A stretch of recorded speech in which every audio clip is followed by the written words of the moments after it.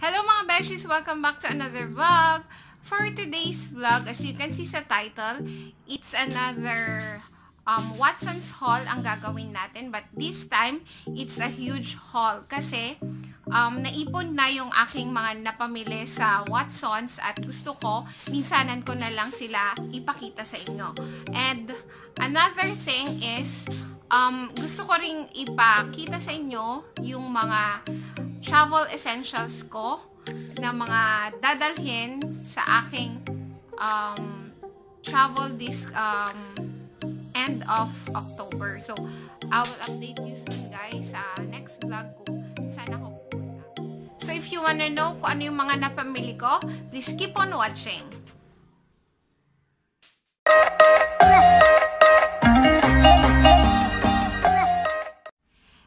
For staying with me guys. So, eto na nga, ipapakita ko na sa inyo mga napamili ko. So, I have 3 paper bags here from Watson's.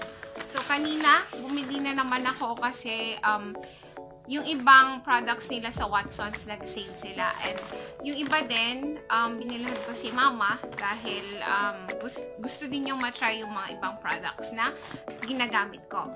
So, unahin natin yung first na bag.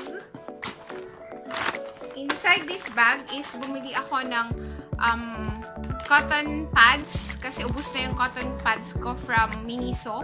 So, I'll try this one from Watson's. And then, of course, my favorite na Carefree Panty Liner. Ito yung lagi kong ginagamit guys kasi sobrang kapal niya at hindi yung ibang pads na napakanipis. So, ito, maganda to guys for your everyday na pads na ginagamit. So, this one is Carefree. Then, next is bumili din ako ng Colgate na toothbrush. So, 3 na siya. Yan. 2 get 1 free pala siya guys. Yan. And then, of course, this Tiger Balm na plaster na laging binibili ni Miss Anna Kai sa kanyang vlog. Nakikita ko. So, gusto ko din siyang itry. Itong sinasabi niyang Tiger Balm na plaster. Sabi niya maganda daw. So, I'll try this one. Next is, of course, my favorite na Abone. Ewan ko kung paano i-pronounce. This is Spa Milk Salt Shower Formula. So, ito yung ginagamit ko guys sa aking underarms. Yes, ito yung aking pang scrub. So, maganda siya at mabango. Napaka-smooth after mo gamitin. Yan. Next is, of course, hindi ako nawalan ng Band-Aid or the plastic strips, this one. Syempre ginagamit ko to guys pag nagkasugat ako dun sa paa dahil dun sa shoes na ginagamit ko. So dapat meron ako nito just in case lang.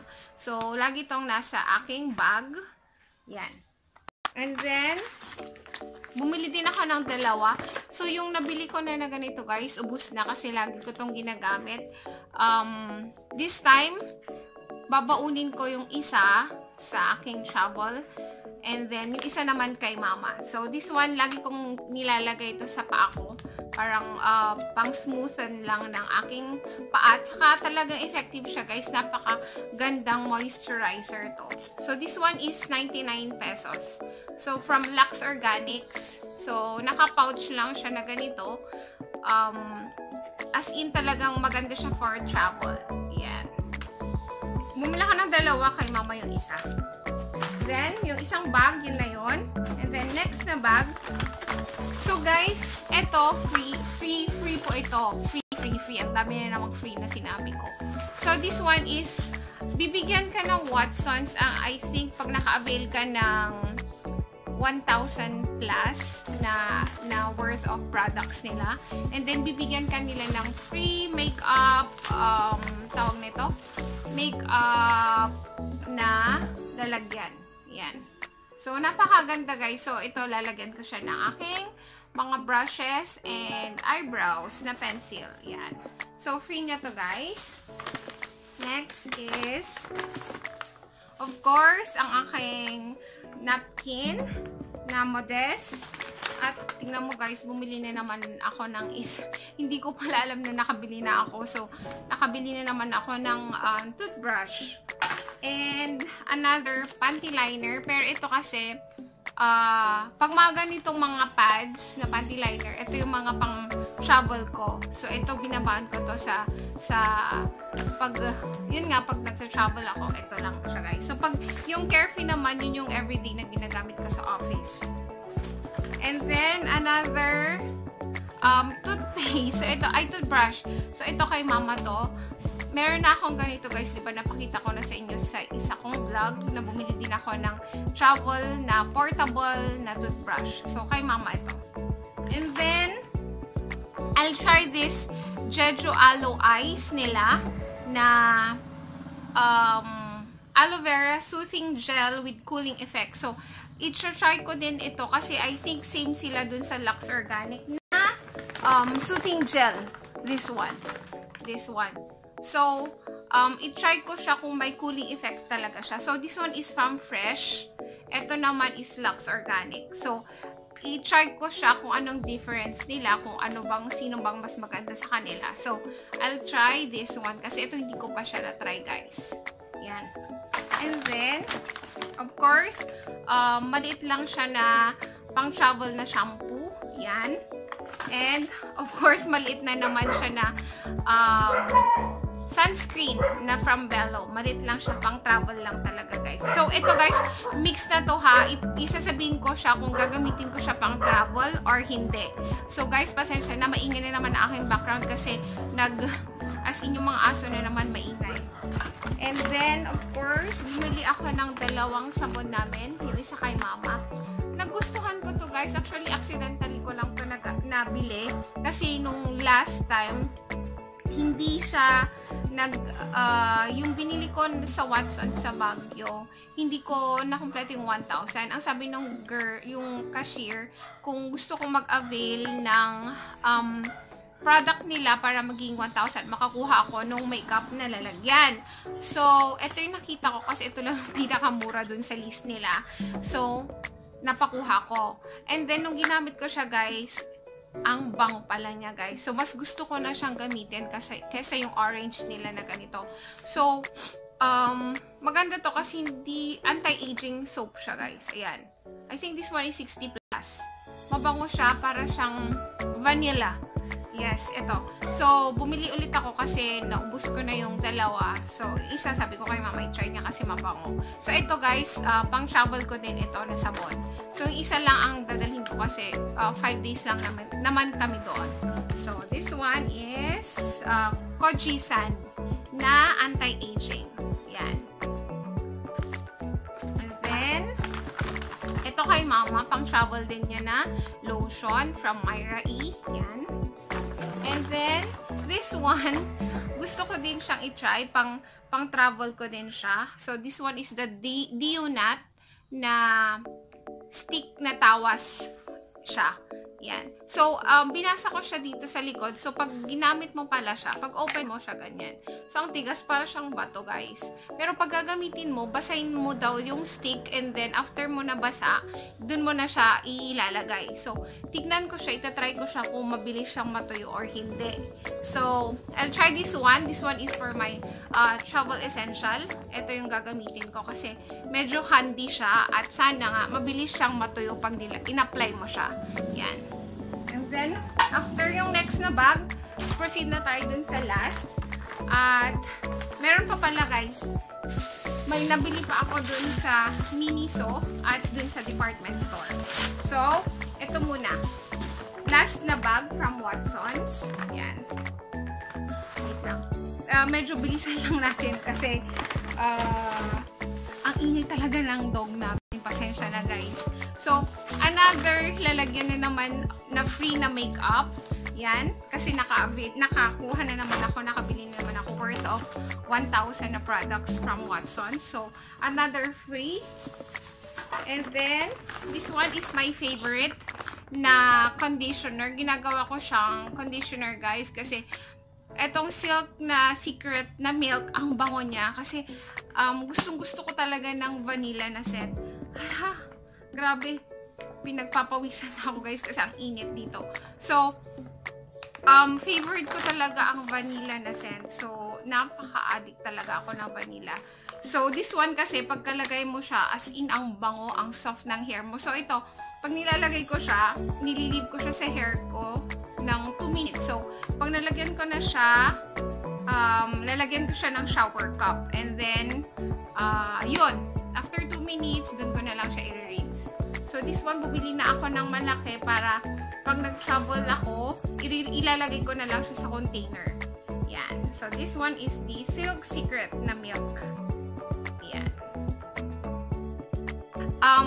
Naputol lang saglit kasi inon ko lang yung fan kasi talagang pinagpapawisan na ako at halata na sa camera guys na talagang yung pawis ko sa camera kitang-kita na. So, yan. Let's continue. Bumili ako ng off lotion ni Zach kasi nga uso ngayon yung mga dengue-dengue. So, this one for his protection. Everyday nila na-apply ko to sa kanya. Yan, off.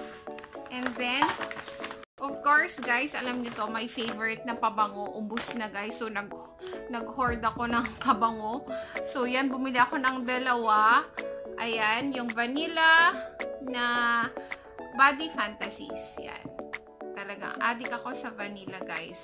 So, dalawa na malaki, bumili ako. So, pag nag-travel ako, lalagyan ko na naman yung aking pabango na lalagyan dun sa maliit. Kasi pag ito, guys, mabigat talaga. So, i-refill ko siya or isasalin ko siya sa isang container na mas maliit kesa dito. Yan, para mas magaan siya. And then next is, guys, my favorite lotion na Myra. Yung isa kasi kay mama yung mas maliit. So, ito, lalagay ko na naman siya sa mas maliit na container para mas magaan siyang dalhin at mas handy siya. So, this one,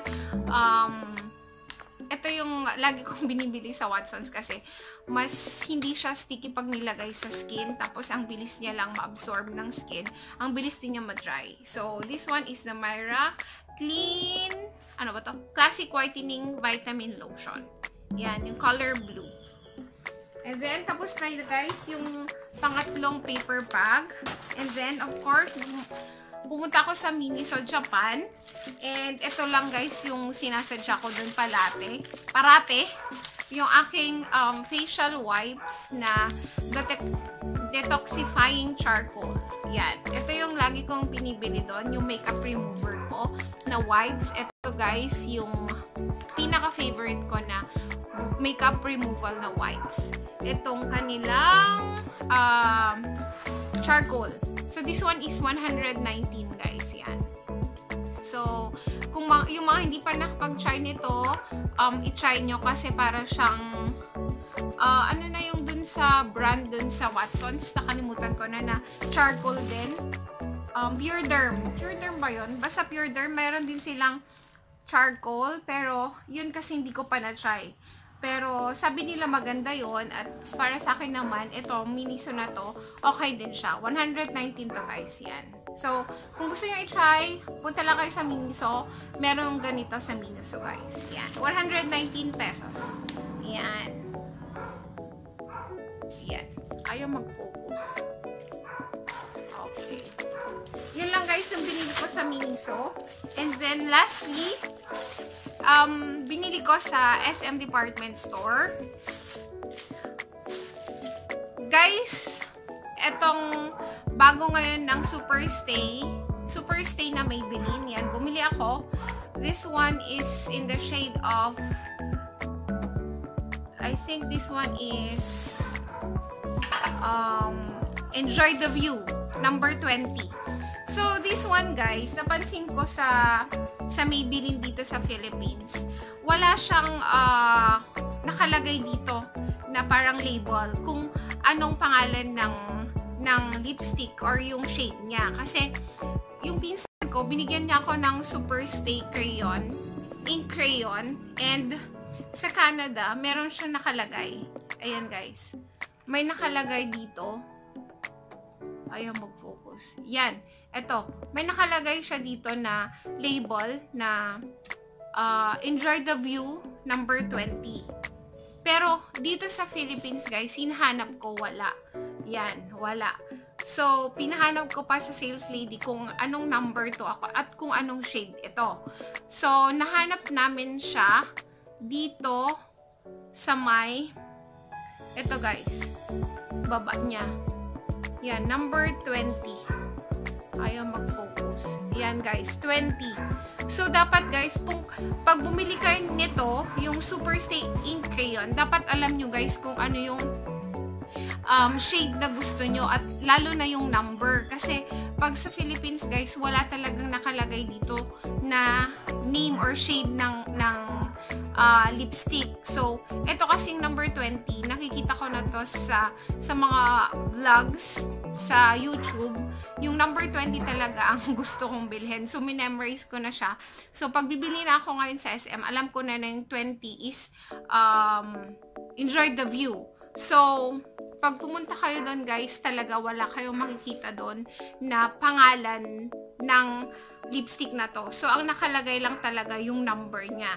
So, dapat alam nyo guys yung number na gusto nyong shade para pagpunta nyo doon, yung number lang ang hanapin nyo. Kasi, compare ko siya sa ito from Canada at ito sa Philippines, meron talaga siyang label. Yan guys, nakalagay. So, ito sa Philippines, walang label guys. So, number lang na nandito. Katabi pa niya, oh. Oh, ayan, number 20. Ayan. So, this one is $2.99. Yes. Yan. Yun lang guys yung advice ko. Pag bumili kayo ng Maybelline na ink crayon, dapat alam nyo guys yung number na kukunin ninyo. Kasi kung dun pa kayo maghahanap ng label or yung name ng shade na gusto nyo, talagang hindi siya nakalagay. Walang label talaga na nakalagay. Except talaga dito sa binigay ng pinsan ko, may nakalagay talaga na pangalan. Yan. So, dapat memorize nyo guys yung kukunin nyo or yung number na kukunin nyo na shade. Yun lang guys yung advice ko. And then, next is etong Thayer's na toner. Ito lagi ko na rin nakikita sa mga vlogs, sa mga YouTubers na ito yung gamit nila na toner. So, na curious ako at gusto ko siyang itry. So, bumili ako yung mas maliit. Itong travel na size. So, ito ulit yung nabulol na naman ako. Ito ulit yung aking kukunin for my travel this end of October. So, itong Thayer's na lavender. Yan. I-try ko siya guys kung maganda nga talaga siya. And then, yung bago naman ng L'Oreal na eyebrow gel na Unbelievable. Yan. I-try ko siya guys kasi nga sabi nila talaga na hindi siya waterproof siya. So, this one is waterproof, transfer-proof, smudge-proof, sweat-proof, no flaking, easy removal with oil removers. So, guys, kinuha ko to kasi talagang pawisin ako. So, pag alam ko na pinagpapawisan ako, hindi ko pala namamalayan, ginaganon ko na, pinupunasan ko na yung ulo ko, and then, naalis na pala yung kilay ko, guys. Kasi yung usually yung gamit ko talaga, hindi siya waterproof. So, this time, ita-try ko siya, ito ang Unbelievable, kung talagang mahirap siyang alisin. So, in partner to this one, sabi nila, naalis lang to with oil remover. So, bumili ako nga ng Garnier na Micellar Oil-Infused Cleansing Water. Kasi sabi nila, ito daw yung pampalis ng, or nakakaalis nitong Unbelievable na to. Kasi talaga daw mahirap siyang tanggalin or alisin. Bumili nga ako doon sabi ko nga doon sa sales lady kanina, ate, natatanggal ba to ng wipes lang, yung makeup wipes? Sabi niya, hindi daw. So, oil lang daw ang nakakapagtanggal nito. So, ito nga guys, naglagay ako dito. Talagang, ang hirap siyang alisin. Ang hirap. So, i-try ko siya mamaya kung kaya niyang alisin itong Garnier na Micellar Oil-Infused Cleansing Water. So, this one, partner sila. And, nakuha ko siya ng $399 ata nito. Nag-sale. So, dati siyang $500. Sale siya nakuha ko siya ng $399. So, ang shade na kinuha ko is the warm brown. warm brown kasi manipis lang naman yung eyebrows ko. Yan. So, that's it guys. Yun lang yung aking vlog for today. Sana na-enjoy nyo yung vlog ko. And yun nga guys, this end of October, may pupuntahan ako. So, I'll update you soon kung saan ako pupunta. And ipapakita ko sa inyo guys yung mga dadalhin ko for the trip. Sa mga hindi pa nakasubscribe guys, don't forget to subscribe and click the bell button below para lagi kayo updated sa mga bago kong vlogs. So, thank you for watching guys. Hope you enjoyed my vlog and see you on my next vlog. Bye guys. God bless everyone.